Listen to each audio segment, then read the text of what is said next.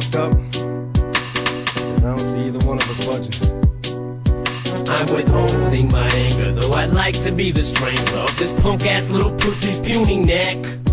It's my right to insist that he acknowledge my existence, but he just displays complete lack of respect. That's what he says to himself as he uses magazines to trash me, as he sits with both his feet up at his desk, smokes a bag of his weed and starts imagining things, and he just can't see that he's manically depressed. And in his jealousy and envy, it just whirls him in a frenzy as he turns on MTV and sees my face.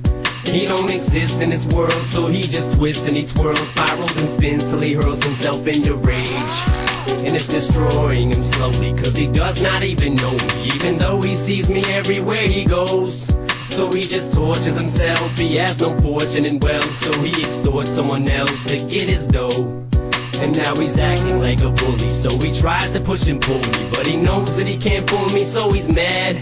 He has no choice but to scream and raise his voice up at me, 'cause it annoys him to see that I ain't scared. You ain't no motherfucking bully, and I ain't bowing to no motherfucking bully. I won't allow it, ain't gon' cower to no bully. I'll be damned if I don't stand up to a bully. Fight like a man and throw my hands up to a bully. And I know it must be fucking with you emotionally.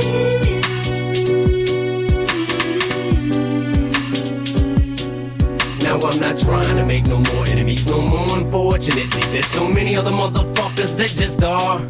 They just keep hounding at me now that I'm down with 50. Suddenly now I got beef with this faggot jaw. But his ass is such a puppet, Herb could shove his whole hand up it and just make him say what he wants him to say. But Shook has Herb on a string, and Herb's so nervous that he says anything to this man to keep him at bay. So now Jah thinks that he's so tough and Murder Inc.'s the big bad wolf, and they gon' huff and puff and blow our label down. But our building's made out of bricks, so you ain't taking out shit. And dog, you just did a song with Bobby Brown. So now you try to pull the race card, and it backfires in your face hard, 'cause you know we don't play that black and white shit. Plus the stylist you fucked when you was ecstasied up was just a man who's dressed up as a white bitch. You ain't no motherfucking bully, and I ain't bowing to no motherfucking bully. I won't allow it, ain't gon' cower to no bully. I'll be damned if I don't stand up to a bully. Fight like a man and throw my hands up to a bully. You must be taking too much heat.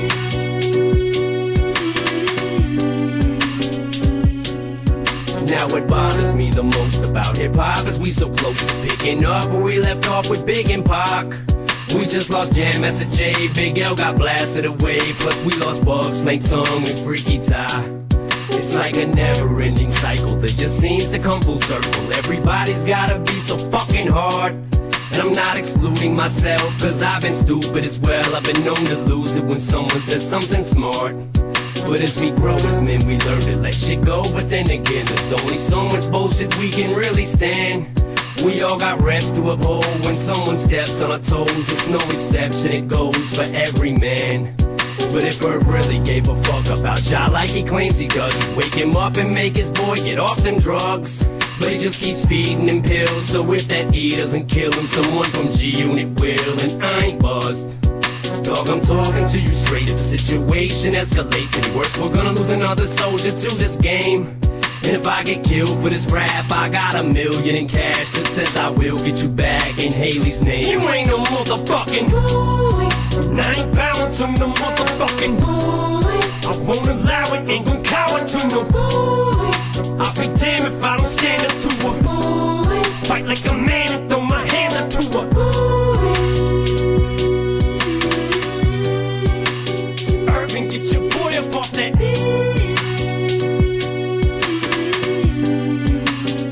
Get at me, dog. Holla.